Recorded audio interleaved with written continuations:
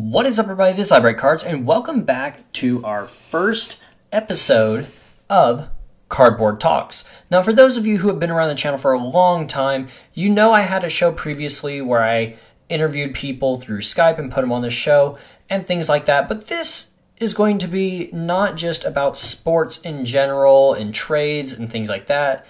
This is going to be about why we are all here, why you guys follow me on Twitter, why you guys are subscribed to the channel. This is going to be about cards. Doesn't matter the sport, doesn't matter who it is on that card, we're going to be talking about it. And today, we are talking about the massive explosion of 2019 Prizm basketball. Now, I will say before I start quickly, one, if you aren't already subscribed, feel free to subscribe. I do a giveaway every 100 subscribers, and we're getting there. I made about 500 subscribers this year, and I love each and every one of you very much for subscribing to the channel. And I hope that all of you could get in and win the giveaways, but of course that can't happen. Only one person wins. And when we hit that total, I'll announce that new giveaway. I will also say that our other series did end, King of FanDuel, in the last 2 weeks. Not everybody entered the contest, and that happened another time in the season. So that one kind of ended on a sour note, unfortunately, and I can't blame people because part of it was FanDuel, part of it was people just not being able to or forgetting. So that one kind of ended. There's not really a clear winner, but last week I will say I racked up 190 points in my lineup, which I thought was really, really good, and I, of course, did not enter it into anything else.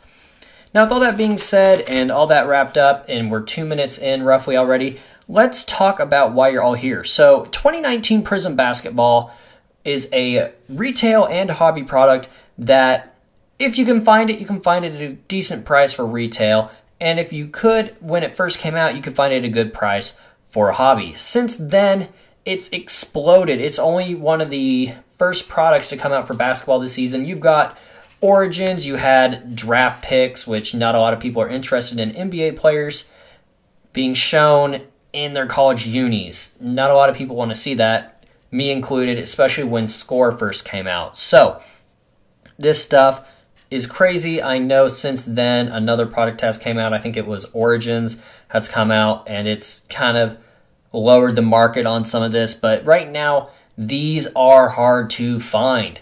Those of you who don't know, I live in Springfield, Missouri. I have checked one of our Walmarts. I've checked one in Nixon, Missouri, multiple times, and that's about as far as I've gone on searching. Now, am I a basketball guy?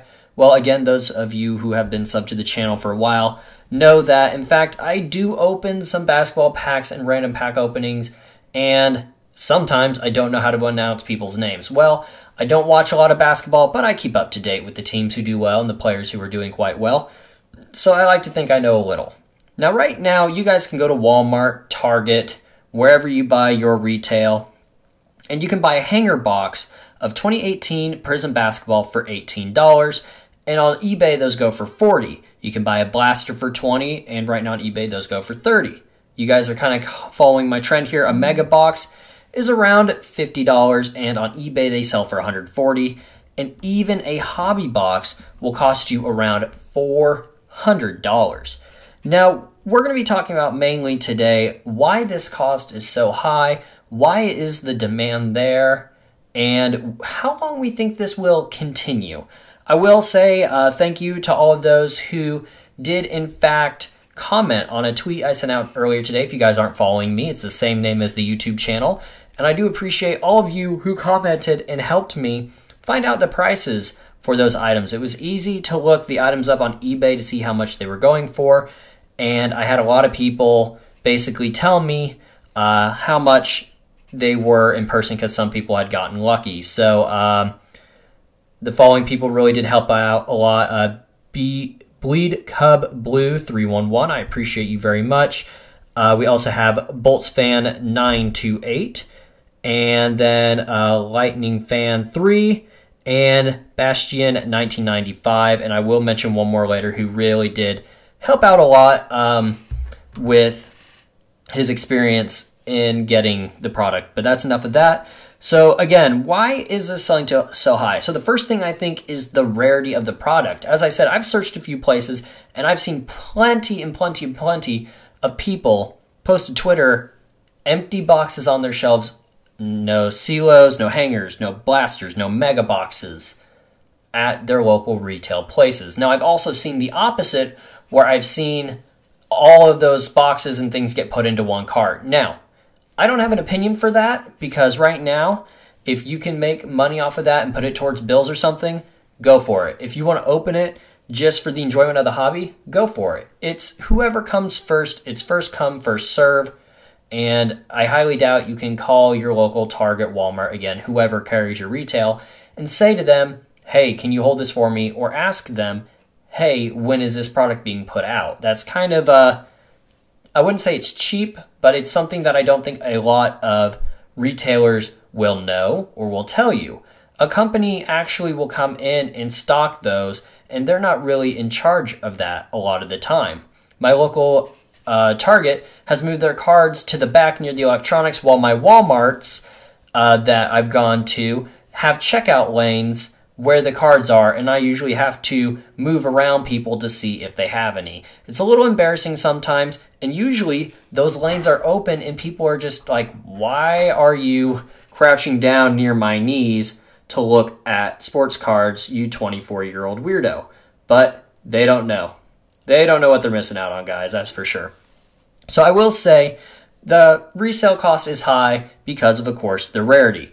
Now, we also know that a product such as this has great variations and different color variations. You can get cards that are out of $2.99, $1.99, $1.49, $1.25, $88, $75, $50, $49, $42, $35, $25, $20, $10, $5, and $1, and also out of 8. Now, you can also get unnumbered silvers, red, white, and blues, greens, hypers, and white sparkles. All these cards and all these variations look phenomenal. And if you can get just the right player, numbered low enough, or even a good rookie right now like Zion, for example, just numbered in general, he'll go for quite a bit. So that is another reason that I've come up for that higher buying resale price. Another one, lastly, one of the last ones is the good rookie class. You have Morant, Zion, Pascal, Hunter, and more making their way into the NBA. Now, as many of us know, Zion has not played a single second in the NBA, and he's actually learning, as of now, thanks to Borthasire on Twitter for telling me this, he's learning to re-walk and reuse his legs since his surgery. The Pelicans have made a huge risk drafting this guy, and of course I hope it works out for him just to further his dream and play in the NBA. Now, I will say lastly that this product is huge because of Zion himself. Right now his rookies go for 45, and his silver variation or his Prizm variation goes for around 400. His pink goes for 125, his red, white, and blue for 75, and any other variation I honestly couldn't find. At one point, his orange striped card was going for about 200, and his autos go anywhere from 500 to 3,500 is what I found. Again, I didn't look too hard for the extremely rare autos. I just kind of went to eBay, made a simple search. So guys, what happens if you come across this product in your store and you've got the choice between the mega boxes, the blaster boxes, the CLOs, the hangers, whatever you want? Well, a good person over on Twitter who I'm now following and has chosen to follow me back, who is at Deep GRCS, has gotten lucky and found quite a few of the Prizm basketball. Again, this is not draft. Do not get the draft. That is not what is in demand. I thought I found it at one point and was told it was the wrong thing. I got very lucky. Somebody told me that I was not getting the right thing, and I saved a lot of time. So, according to someone who actually found them, the best options is your silos. And I may be pronouncing that wrong, and I apologize if I am, because that's probably annoying the heck out of you guys. But basically, your best option is those silos. Now, you can get 2 of those for the price of a hanger, and I believe the silos are $5. Nope, they're 10. Hangers are 18. So, this will get you 2 guaranteed silver Prizms, 3 red, white, and blues, and 2 greens. While the hangers will have variations and Orange Ice. CeeLos have better odds for pulling that rookie Prizm. Also, more variations. And in the end, I believe, I didn't do the math, you could end up getting more cards. So in the end, if you guys come across this, get those CeeLos. And if you come across it and you're trying to, not bust it for the cards, but bust it for a profit, which is, sometimes what the hobby is about, then you probably want to go for the CeeLos, the Megas, and the hanger boxes. Blasters aren't really in demand. That is all I really have for you guys this week. I did want to talk about why I quit breaking week 1, but I found that this was more important because it is in the here and in the now, and I'm still seeing it on Twitter, and I've seen it on Twitter for weeks. I also thought about talking about this week the Series 2 of 2019 baseball and 2018. People going crazy over those Acuna bat down parallels that are going for hundreds, or at least were going on hundreds, for eBay. If you guys have any other topics you guys think are very relevant to right now, or anything that I should just add to my list to talk about because I have an ever-expanding list, please do let me know. And I will close this very first episode of Cardboard Talks with a poll that I have in fact put up on Twitter. Again, that name is I Break Cards. And I did have several people comment and tell me that they had gotten things. No Zion autographs or anything like that. A couple of, rookies of the big guys, Zion, RJ, Ja, etc. Somebody said that their brother did, in fact, pull the Orange Ice out of retail. Now, I asked you guys, have you been able to find any Prizm basketball? If you ripped any, what cards did you pull? So again, that's what I told you. I've had 15 votes, and a little more than a third, so I'm going to say like 7 or 8 people said yes and ripped it. And then about the same amount, but a little less, I'll say around 5, maybe 4, said no, which makes me in the same boat as you guys.